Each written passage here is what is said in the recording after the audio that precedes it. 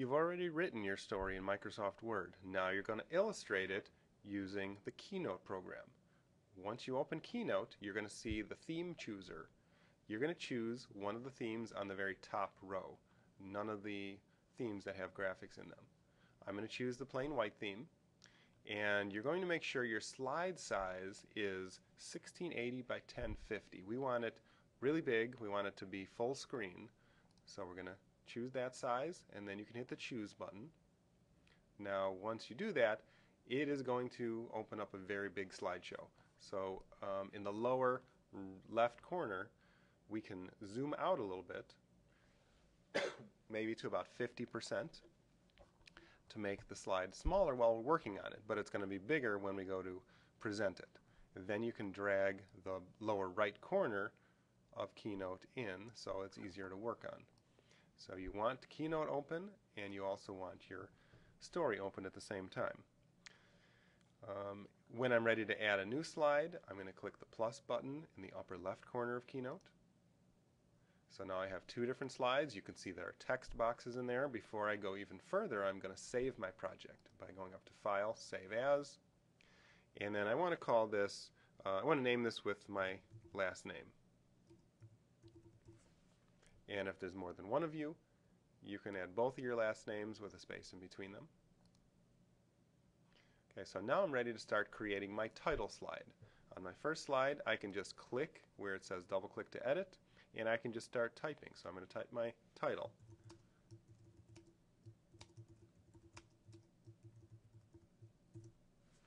And then in the subtitle, I'm going to type my name. And now I want to add some color and some graphics to it. In Keynote, I can add shapes by going up to the Shapes box at the top, and if I pull that down, I have all different types of shapes I can choose from. I'm just going to choose a plain old box. It's going to add a box here. I'm going to stretch that box out so it fills the entire slide. Okay, and then I want to change the color of it. So I'm going to need to open up my inspector, which is the blue circle with a small I in it. The inspector is going to open up, it looks like this. And I want to make sure I'm in the graphics section, which is the shapes. And for the fill color, I'm going to choose to do a color fill. And in the color fill, I can click on it, and maybe I want kind of a watercolor just to, as my opening theme. Okay.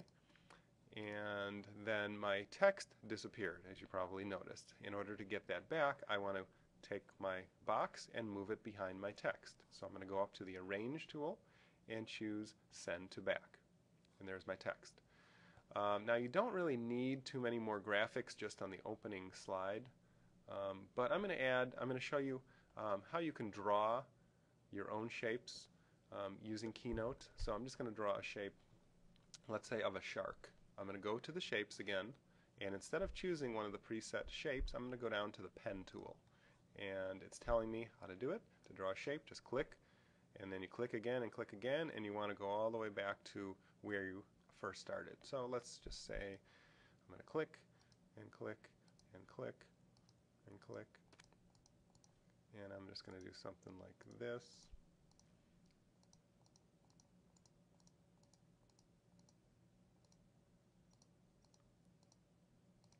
And it's not a very good shark because you don't have a lot of options with this pen tool, but it's good enough just for my title slide.